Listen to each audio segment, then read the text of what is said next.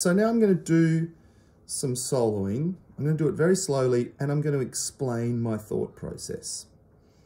So when we start with the C chord, I'll be using that C major pentatonic. 1, 2, 3, 5, 6.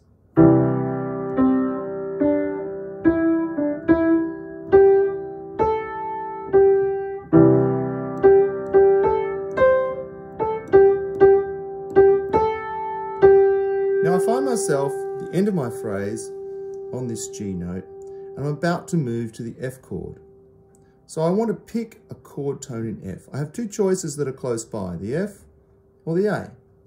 Now the F is very obvious, so I might go for the A instead.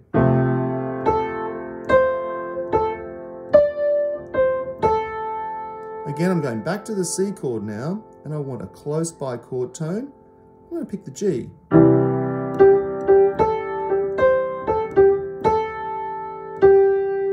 Now I'm going to the G7 chord. I can just stay on the G.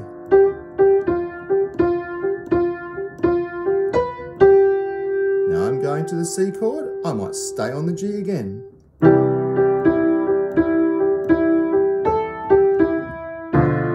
There's the G7 chord, and I'm back to the top of the form.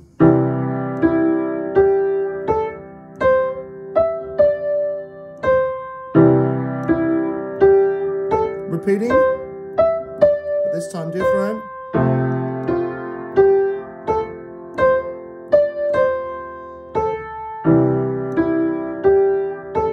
Don't be afraid to repeat, guys.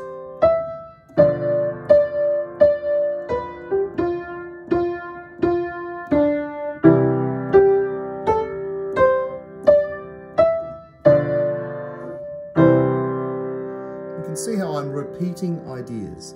So don't be afraid when you have a melody to repeat it.